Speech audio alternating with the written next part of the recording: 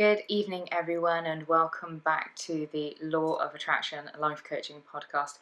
My name is Laura, if you don't know me already, and welcome back to the channel. If you do know me, thank you ever so much for subscribing. Thank you for watching my videos, and I hope that you're enjoying them. If you guys have any comments or any videos that you'd like some advice on, please leave a comment below, and I'll happily get back to you with a podcast talking about some advice that I think for your problem.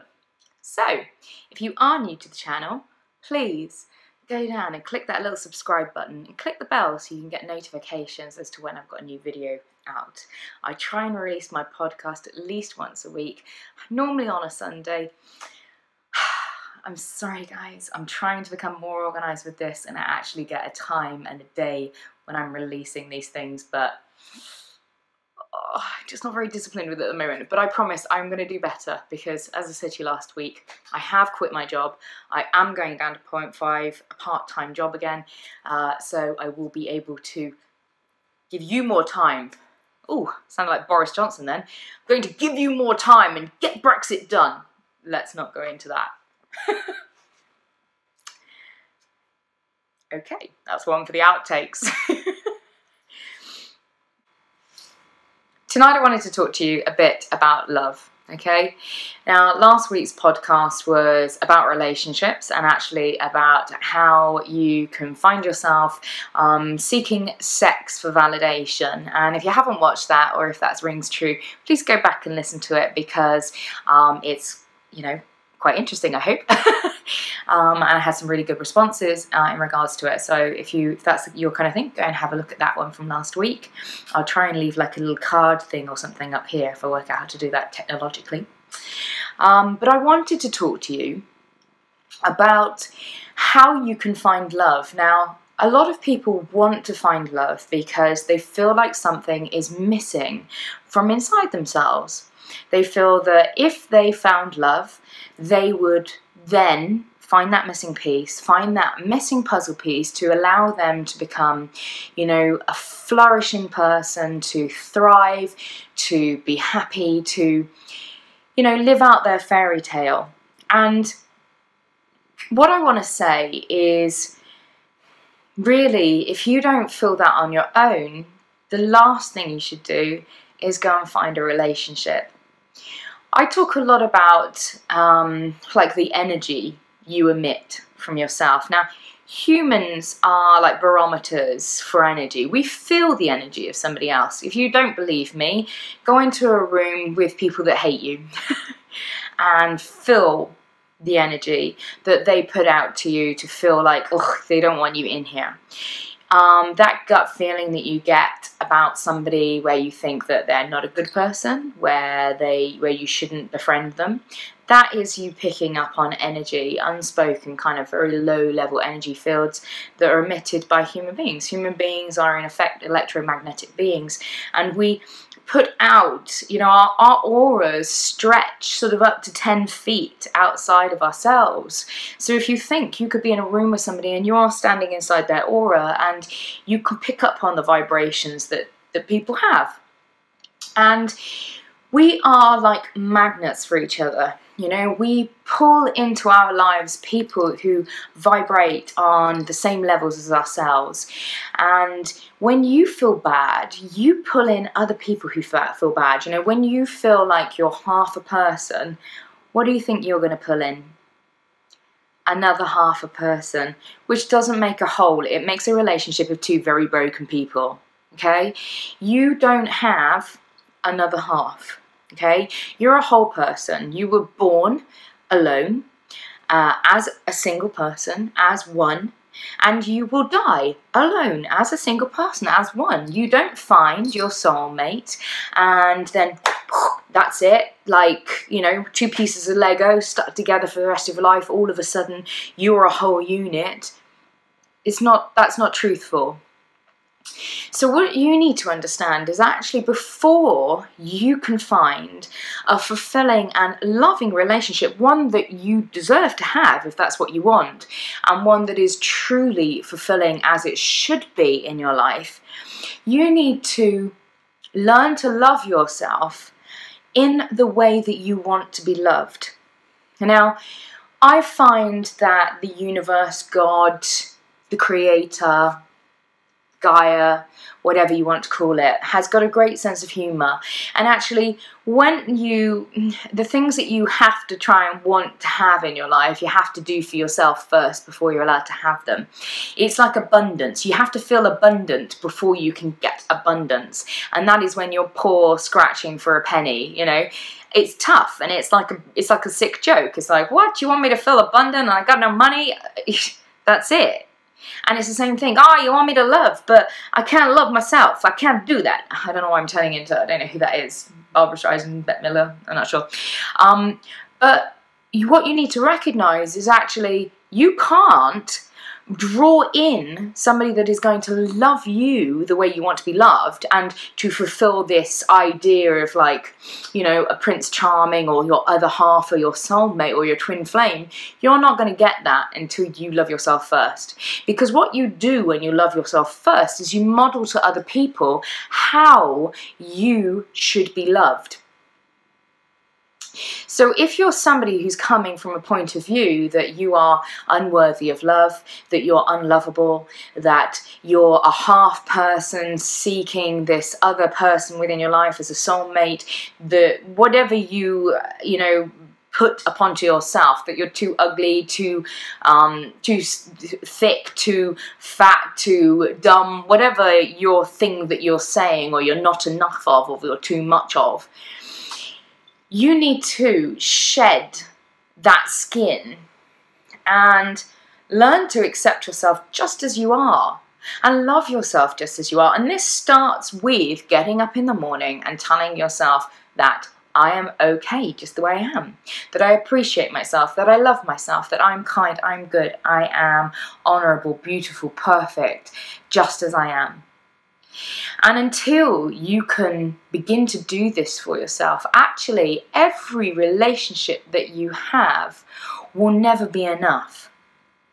Because even if you somehow, by miracle, manage to attract somebody that loves you for who you are and sees you for who you are and says to you, you're beautiful, you're wonderful, I love you, and they love you with every fibre of their being, you won't be able to feel that love wholeheartedly. You won't be able to understand it. You won't be able to be present within that love because you haven't taken the time to love yourself.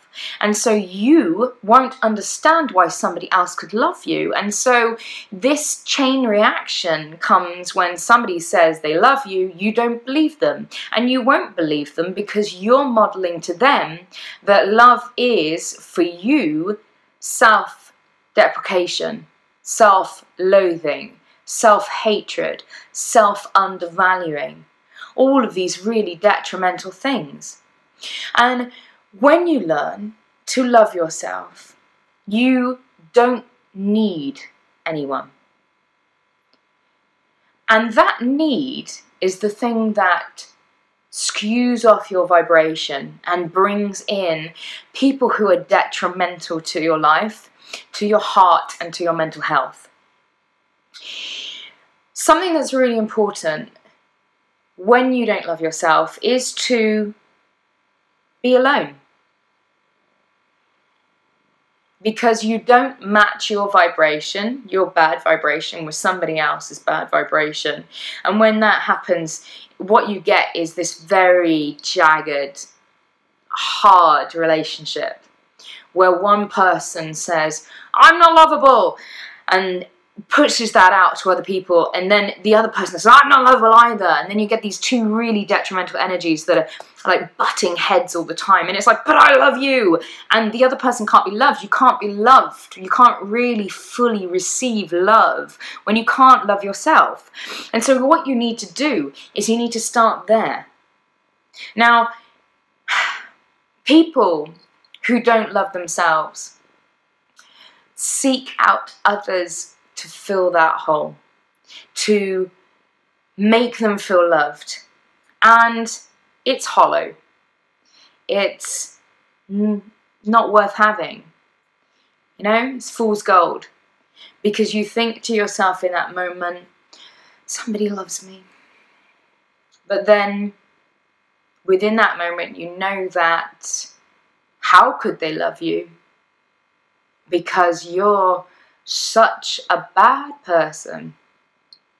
You're so disgusting, unlovable, unworthy. And so you take the love that they've given you and you pull it to pieces and you hold it up to the light and you look at it and you're like, there's no way this person could love me because I am so unworthy.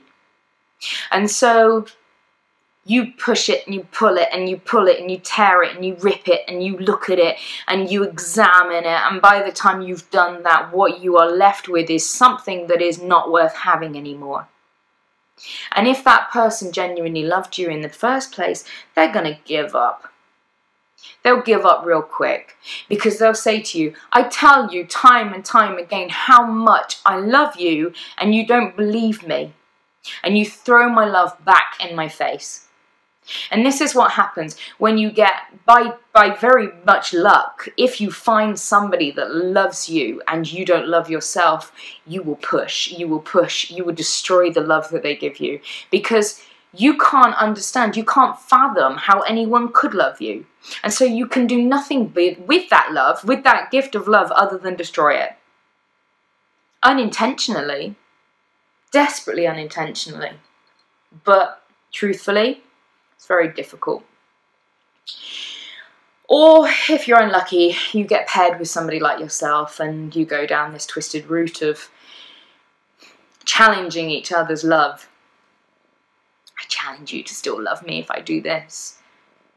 Or would they still feel that way if I do that? And you push and you push, and if you're really unlucky, if you're both really, really stubborn, which I see very common, really stubborn, and you lock horns, and you lock horns from day one to day end until one of you dies. Because you don't want to be the one that gives up. Because I love you more than you love me. Do you? Truth of it is that you don't love yourself. You can't accept their love, you don't understand it. And the relationship's built on lies and insecurity. Narcissism a lot of the time. So how do you find love? The first person that you love is you. And that's not easy. I mean, I'm talking from somebody that hated herself so much, I thought if I commit suicide, the world will be a better place and nobody will have to suffer me. I've had people that have fallen in love with me and I didn't even know it because it was never on my radar that anybody would even ever fall in love with me. I've unintentionally hurt people because I just didn't even recognize they gave a shit. Because I hated myself so much. So you start with you. And you say, today, I'm going to get up and I'm going to be my own boyfriend, girlfriend. I'm going to get up and I'm going to wine and dine. And I'm going to treat myself and I'm going to love myself like I would my partner.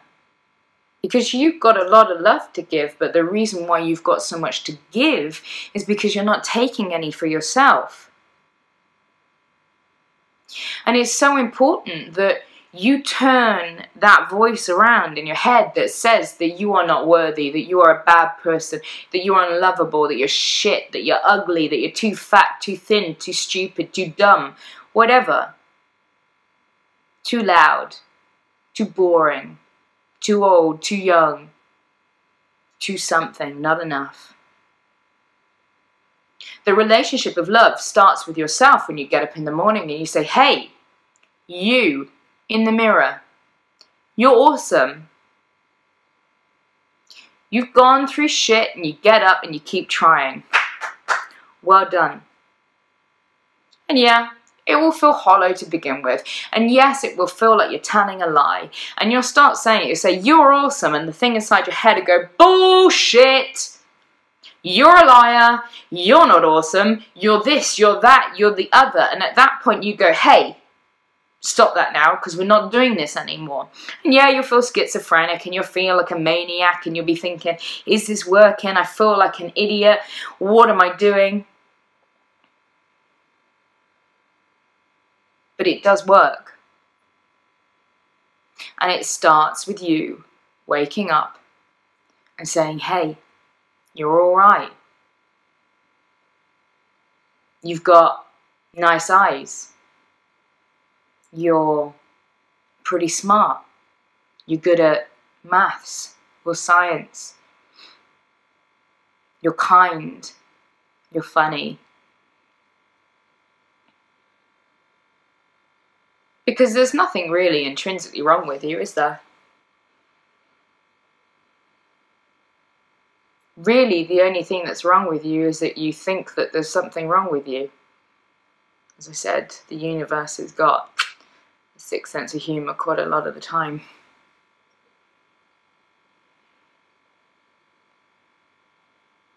So I want you to have a relationship with yourself.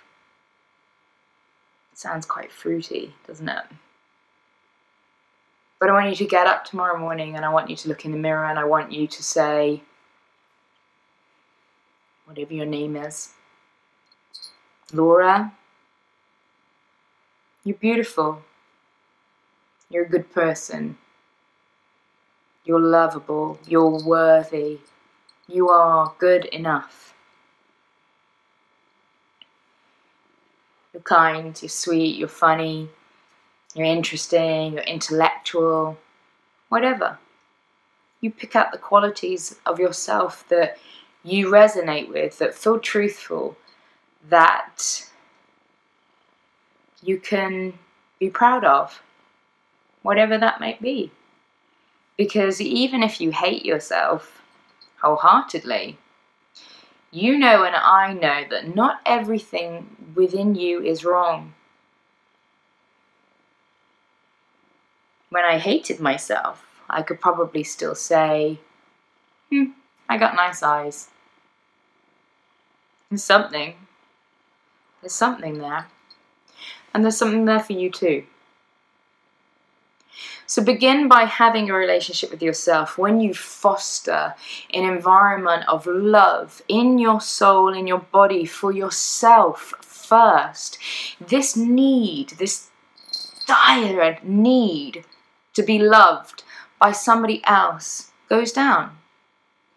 And then what happens is you don't go with anyone who wants you because you're desperate for love. You go to people you want because you deserve love, which is massive. That's massive. And because you love yourself, this need, this desire goes down. I love you too. Little face says she loves me. I love you. And you become much more secure in yourself, in your energy. And people come up to you and they're like, hey, do you wanna? And you're like, nah, not really. I feel your energy and you wouldn't love me. You don't love me. You know, draw a line between that. People want to fuck you and people want to love you. They're not the same thing. But when you don't love yourself, they feel like the same thing. Because even that hollow, sticky piece of shitty candy cane that guy's offering you, no pun intended, that sticks to the back of your teeth and gives you tartar, it tastes sometimes as sweet as the strawberries when you're hungry, but do they nourish you the same? No, they don't. So go for the strawberries and say no to the candy canes. Because that way is hollow and this way is good. This way nourishes and that way decays. But it starts with you having the confidence to say no. And the confidence to say no comes from the fact that you love yourself and you don't need anyone. When somebody says to you, hey, do you just want to be? Do you want to be my side bitch? Do you want to be the person that I call up for a booty call on a Friday night? Do you want to be the girl I flirt with when I'm feeling down? Do you want to be the person that makes me feel better when I feel unlovable? And you're like, no thank you. Because I deserve more. Because I love myself. And because unless you're going to come to the table with something worth having that I give my time and my energy to you, I am not interested. And when you begin to say that, when you begin to do that, oh my God, it's so powerful, because you suddenly realize that you don't need their shit, and their shit causes more problems. And when you split your energy and you go, I'll serve you, I'll look after you, but I'm not going to look after myself, you suddenly realize that all those times you've done that, it was hollow and it didn't make you feel good, it made you feel worse. And them coming up and telling you that you're sexy, you're cute, you're funny, all this crap, it didn't make you feel good anyway. It was an instant gratification that was hollow as hell, and it was like a ball. It lasted for a minute, but then it was broken and hollow inside. And so you decide to avoid those things and go after the things that genuinely make you feel good inside. To get up in the morning and speak kindly to yourself, to be your own lover. And I don't mean in a raunchy, sexy way, but if you want it to be in a raunchy, sexy way, go for it. Love honey, it's Black Friday, baby. They got 50% off. You do this. You do your thing. But don't devalue yourself for the hollow affections of somebody that doesn't love you for who you are. Because when you do that, you devalue yourself further, and then you can't love yourself because you treat yourself badly, and it's a catch-22 cycle, vicious circle. So when you decide to get up in the morning and you say, do you know what, there's nothing really wrong with you. You're alright just the way you are. I don't know why I've been such a bitch to you for so long. And you think, I'm going to go with that today.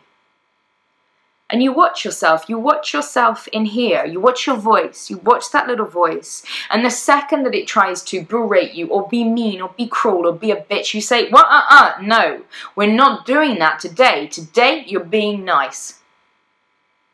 And for every nasty thing that it says, you say 3 things better.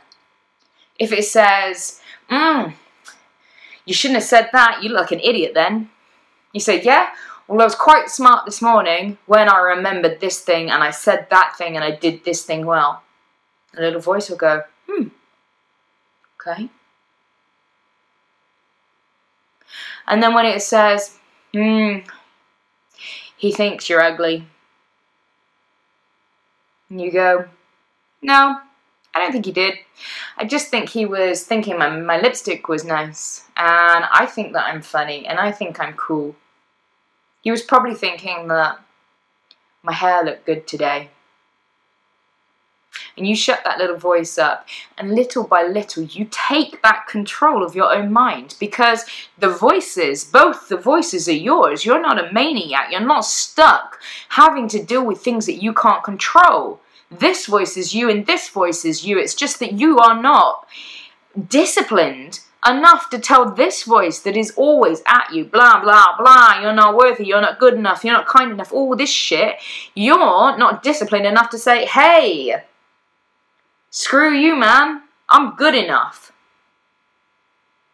But when you start to challenge it, oh, how potent that is. That is so potent. And you challenge it, and you challenge it, and you challenge it, and before you know, after a month, it's stopped being mean to you. And after 2 months, it's completely silent. And after 3 months, it's agreeing with you. I say, damn, I'm looking fine today. And the voice goes, yes you are, girlfriend. Well, what you need to do is love yourself first. And by loving yourself first, you can model to other people how you should be loved and what is the kindest way for them to love you. And if they don't love you and they don't model good love to you, you say, there's the door. And you know how to, you know what is good love and what is bad love, because you've loved yourself enough to recognize the difference. And so when somebody says cruel things to you like, hey dude, nah, I kicked that bitch in the ass who was in my head, I'm not going to have you do it to me outside either. And it's so powerful.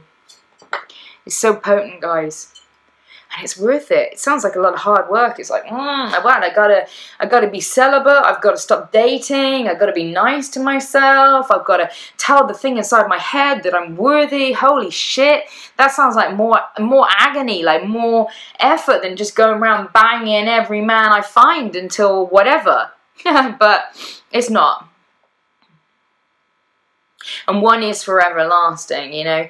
Once you have learnt to love yourself, you don't go back down again. You just love yourself and you begin to implement good habits like self-care and good eating habits and good sleeping habits and doing the things that you love and looking after yourself and being a good person in the world where you're kinder and you're spreading that revolution of joy. And, you know, if you've got children, then you model to your children what it means to be a person that loves themselves, and that trickles on, you know, it feeds into the next generation, and then they show, and then before we know it, we've got, instead of a generation of people who are harmed and narcissistic and inferior and have complexes of not being enough, and people going after this, like, you know, generation of Instagram worthy bullshit, they just go, nah, I'm good enough just as I am. And if you don't love me just as I am, then that's cool. Because I love myself and I don't need you. And when you don't need somebody, you want somebody, you pick the right person. You know? When you are good on your own and you can take or leave someone, there's not that need. You don't need somebody to make you feel good. You don't need somebody to take you out. You don't need anything. And then the loves that you have become much more stable because you're not in a situation where it's like, please God, don't leave me, I'll die without you.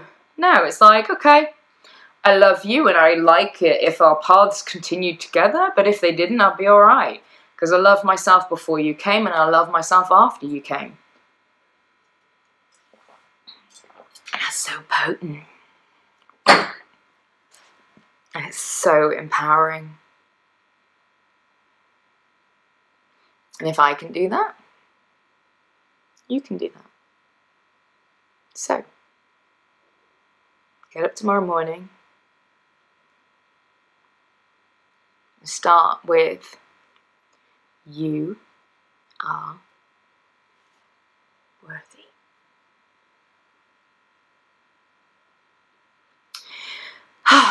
Right, you beautiful devils. Thank you for listening, as always. If this is your first time here, please do subscribe to my channel.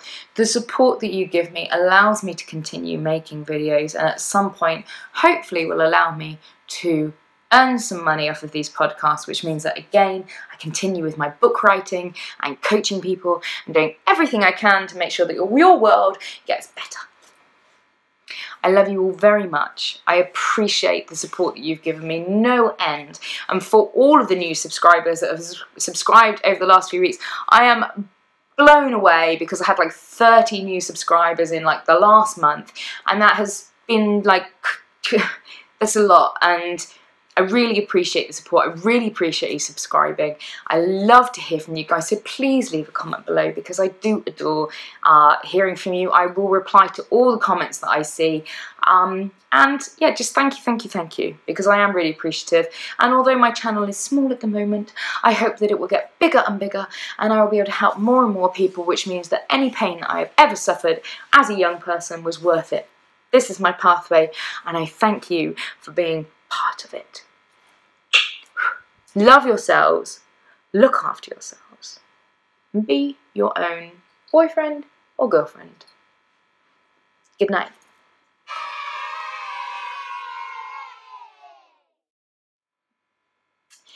Tonight I wanted to talk to you about finding love, okay?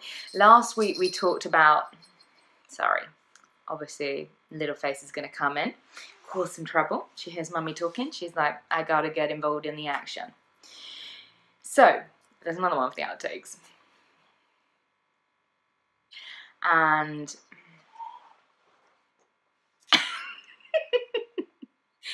every time you're coming in, are you coming in or are you just gonna block the camera?